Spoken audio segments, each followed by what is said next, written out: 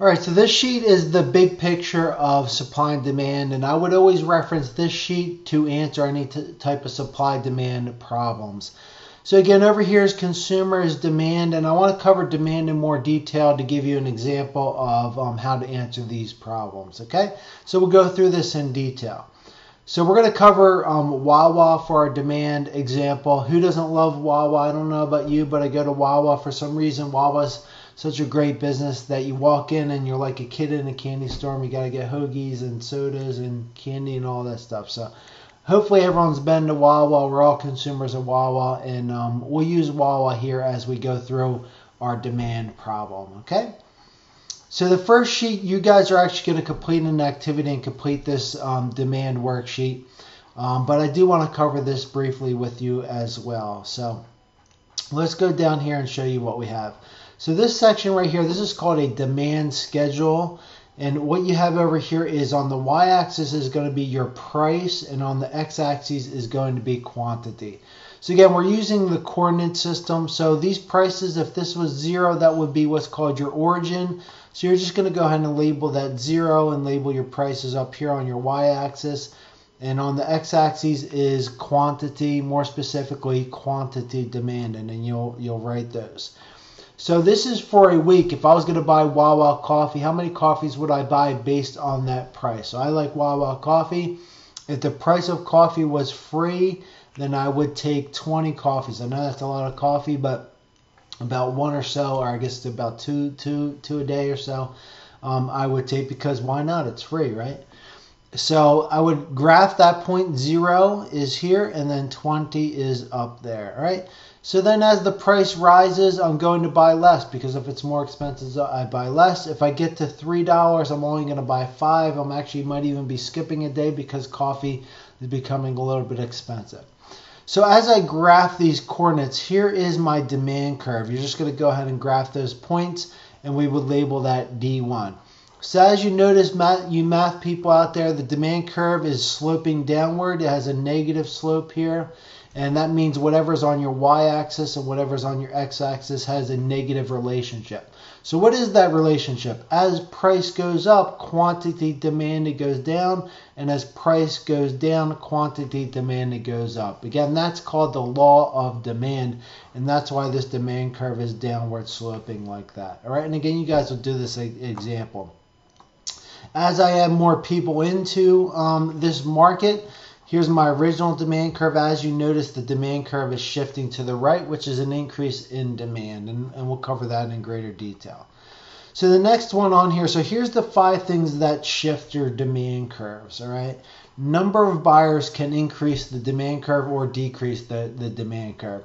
So typically it's a permanent change in population. So if they build a huge neighborhood, if there's a Wawa that's close by, if they build a huge neighborhood, what's going to happen to the demand curve of Wawa?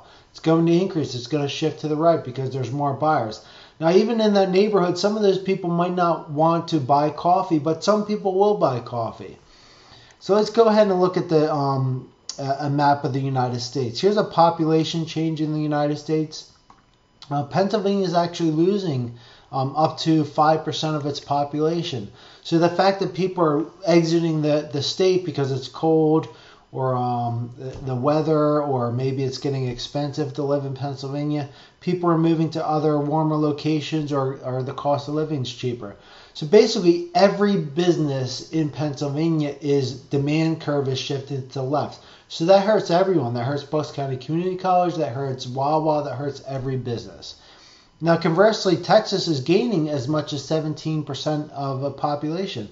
So as more people move in, that means there's more buyers. So the demand curve would shift to the right for Texas, all right? So generally speaking, this is good or bad for anyone. If there's more people coming in, generally every business is going to benefit from that situation. All right, so let's go ahead. You guys, again, can print out this worksheet and you can fill this in as I go along. So the way you want to draw this is we don't do every data point. We just draw linear demand curves and linear supply curves. So go ahead and originally draw a demand curve D1, draw original supply curve S1. Where the demand curve D1 and S1, where they intersect, that right there, that's your equilibrium. That's where the market is actually made at.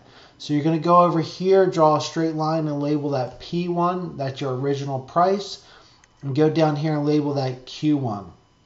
So again, what we learned earlier, whenever the demand curve shifts to the right, that's an increase. So if there's number of people moving into an area, you would draw a demand curve shifting to the right. So again, just pick an arbitrary somewhere to the right. We're just learning these concepts, and that's why we're drawing these linear demand curves.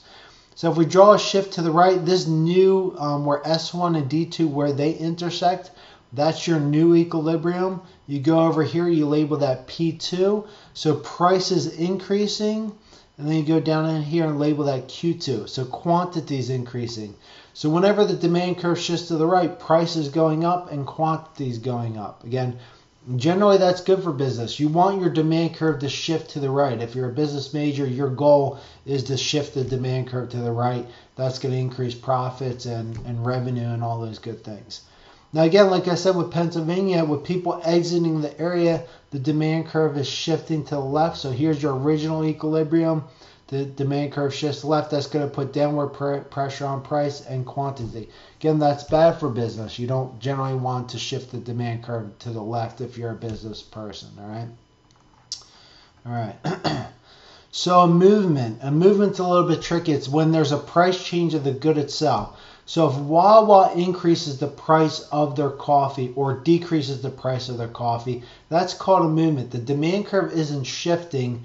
They're changing the price. The demand curve only shifts when the market changes, all right? So in this case, let's say Wawa offers $1 coffee. I'm sure you see that in the fall. Pretty smart. Again, Wawa's a very savvy business, and they know economics very well. They apply their economic principles very well. So obviously in the fall when it's getting cold, people are going to drink coffee, so they offer this limited time $1 coffee for any size, and they offer the pumpkin because it's fall and people like the pumpkin coffee. All right, so when they lower the price down like that, that's considered a movement. So let's go ahead and look how that would look. So here's a movement here. So here's your equilibrium, and if they change the price, this is where it moves down the demand curve as opposed to shifting the demand curve. So that price movement down, here's where the price is going down and the quantity is going up. Okay, so that way, in that example, we'd have, let's say normal coffee is $1.50. They lower it down to $1, so they're losing 50 cents. And then, as we know, based on the law of demand, if price goes down, what's going to happen to quantity? Quantity is going to go up. So here's an example I have where the Eagles, this is an example I usually do in my class to just have a little bit of fun with it. Let's say the Eagles win the Super Bowl, Philly. They run the Philly special. Anyone out there an Eagles fan, we're super happy about that. St. Nick is raising the Lombardi trophy here. So if they offer cheesesteaks at $2, then the price was originally $4.99 for a classic hoagie, and they reduced it down by 2. So the price is going down here, and it's moving down that demand curve. Conversely, they could increase the price. So if they increase the price, it goes up. So the main thing you need to know is that that's called a movement. It's not the demand curve shifting as well. Another thing I should point out that you'll read in the textbook or our textbook or any other textbook is what's called ceteris paribus, and it's a Latin term for all things equal. When we're isolating these situations, we're saying that nothing else matters. We're just looking at one situation and how that would impact supply or demand. And we're not trying to muddy the waters with, well, this is happening and this is happening and this is happening. So now we're just saying if Wawa decreases the price, what's going to happen? And again, that's why many of you being business majors, you're trying to figure out if this one economic event happens, how will that impact my business? The problem is all kinds of economic events are happening all at the same time. You need to figure out in aggregate what's really happening to your business, okay? All right, so the next one is income. Again, when we think of demand curve, we should always be thinking of consumer. So if the consumer has more money, what's going to happen to the demand curve of, say, Wawa coffee? Well, generally, if people have more money, what are they going to do? They're going to buy more of it. Well, it is a little bit more complicated because when we have income, we need to know a normal good and an inferior good. So let's go ahead and take a look at that. All right, so again, here's a movement. So this is how you would write a movement, P1, P2. And that's how it's a movement down. So if wages are going up, what's going to happen to Wawa coffee? So if I have more money, am I going to buy more Wawa coffee? Sure, I'm going to go. I might not make it at home. I might go to Wawa and buy coffee. So again, the demand curve was shift to the right. So D1 to D2, price goes up, P2, Q2. How about Starbucks? If people have more money, what's going to happen at Starbucks? People are probably going to buy more of it. Even though Starbucks is more expensive, people will buy more Starbucks. Again, demand curve was shift to the right. Well, what about Maxwell's coffee? Maxwell's coffee is kind of that grainy coffee that you make at home that doesn't taste so good, but it's really cheap. So if people have more money, what's going to happen to the demand curve of Maxwell's? The demand curve for Maxwell's actually will decrease. It would shift to the left because people are going to buy better quality products. All right, so that's a case where it actually would shift to the left. Now, conversely, if people are losing their jobs, what are they going to buy? Are they going to buy Starbucks? No, the demand curve for Starbucks would decrease, and the demand curve for Maxwell House actually would go up. So believe it or not, this is called an inferior good, where they actually make more money when people are losing their jobs. All right, so here's some examples of normal goods and inferior goods. So normal good would be like Oreo branded type of cookies, and the store brand would be more of an inferior good. Fast food is a classic inferior good. So when the economy is doing poorly, people aren't going to Olive Garden or sit-down restaurants because they cost a lot, but they still want to go out. So believe it or not, McDonald's and Wendy's, and they actually do pretty well when the economy is doing poorly. So when there's lots of layoffs, people are worried about that. They're actually, the Dollar Tree also does very well when the economy is doing poorly. Walmart, generally, you could probably consider an inferior type of good, and they do well as during the economy going down as well. We see that right now, with people, a lot of people losing their jobs. People are buying mac and cheese, and they're buying cheaper types of things. Peanut butter and jelly could be considered inferior good, or grilled cheese, things of that sort. All right, here's another really important one. This is number 2, price of related good. So you need to know what a substitute is and what a complement is. So cheeseburgers and hot dogs are substitutes. If the price of hamburgers go up, people will just buy hot dogs, and conversely. These different hoagies at Wawa. So when you're running a company, let's say you're managing Wawa, you need to know that if you increase the price of your, say, meatball hoagie, some people are going to stop buying that, and they're going to buy, let's say, the Italian hoagie. So I do this example in my class, and this is really important, again, for many of you being business majors. If you're at Wawa, and let's say you lower the price of your Italian hoagie, and obviously based on the law of demand, people are going to buy more Italian hoagies, and you think you're increasing the profits and the revenue of the business, but people are actually just substituting. Instead of buying the Italian hoagie, they're buying the meatball hoagie or the cheesesteak hoagie. So you haven't actually increased your business. You're actually hurting your business because you're selling your product at a lower price. You're increasing quantity, but you're giving away profit and revenue, and those people are just buying something else. All right. So that's why you see, like at Wawa, where they have the same price for all their hoagies, because generally people will just substitute for different goods. If you increase the price of your coffee based on substitutes at Wawa, what could the consumer potentially do? Instead of buying coffee, they could go to the refrigerator and buy iced tea for their caffeine or the soda. So you have to be cognizant of the substitute situation. And again, this is a little bit more advanced, but again, most of you may only have econ for one time. If you're running this Wawa, you need to understand when you're changing prices. It's really important when you change price that some goods within your business might be substituted for the other, and you're actually, what's in business, what's called cannibalizing your business. This is a good example of what happened at Apple. Apple actually had the iPhone here, and the iPhone used to be pretty small, and they decided to increase the size of their iPhone. So they thought they could get more sales, and they would increase the demand curve for their iPhones. But what they did is actually people substituted. Instead of buying the iPad, they just bought the iPhone because the screen was big, and people just started to read like their books on their iPhone because the iPhone was bigger. So ideally, Apple's pretty savvy at trying to create their ecosystem where everything is complements as opposed to substitutes. And you see that with the Apple Watch and all that. All right, so that gets me to complements. And a lot of businesses try and sell complementary services. So a classic complement would obviously be the hamburger. McDonald's did this with their value menu where you get the hamburger, and a complement obviously would be French fries. and the soda. So if we go back to Wawa, we have our hoagie. A complement would be the mac and cheese. They try and sell, again, Wawa is very good economically speaking. The chapter that I'm covering, they implement this very well.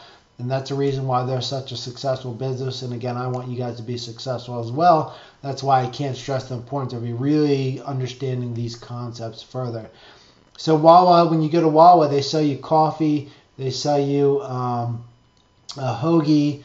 The gas stations is actually considered complimentary. So basically everything in there is complimentary. Some things that are not as obvious to you are complimentary. When you go to Wawa, you get cash out of the ATM machine.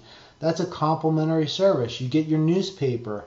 You get all those lottery tickets. So again, Wawa, very savvy. They're trying to increase their sales, and they offer all these complimentary services, and they increase their profits and the revenue, and they're very efficient. All right.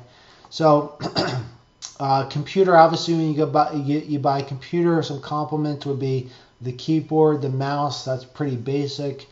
If you're thinking about a auto dealership, they obviously sell cars. All the different model cars are all substitutes, but they can offer complimentary services like you're getting your tires changed, your oil changed, all those auto tags, things of that sort. All right, so let's look at the demand curve and supply curve for price-related goods, substitutes, and complements. So over here, if Wawa increases the price of their coffee, again, that would be considered a movement.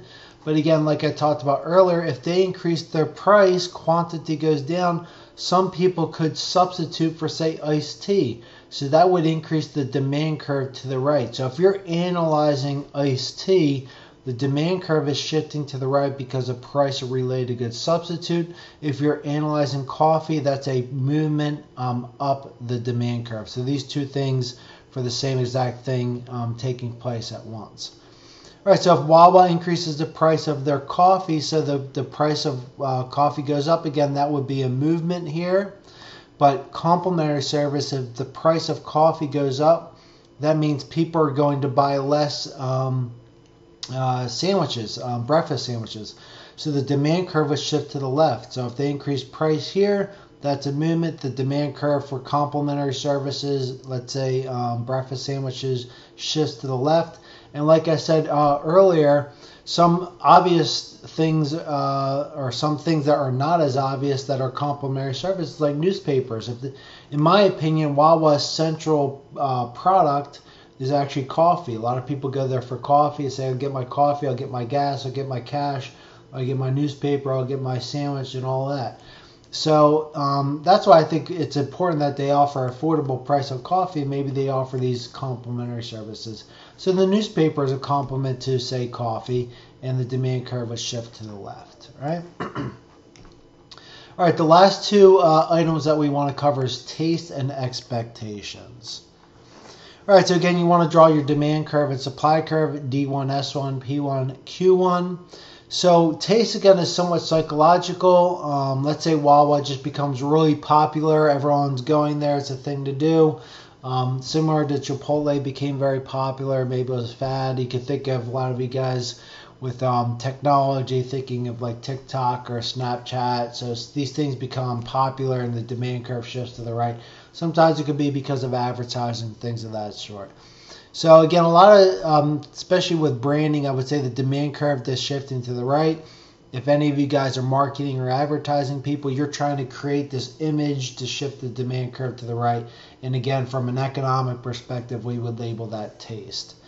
If Wawa fails an inspection, let's say it's unclean, let's say there's mice in there, then the demand curve will shift to the left. That happened to Chipotle. There could be all kinds of different things. Let's say, a lot of these athletes, let's say Michael Jordan or whoever, they're an athlete that can actually help the brand, but let's say the athlete gets into trouble, that could hurt the brand and shift the demand curve to the left. From an economic standpoint, that would be labeled taste. All right, and the last one I want to cover is expectations.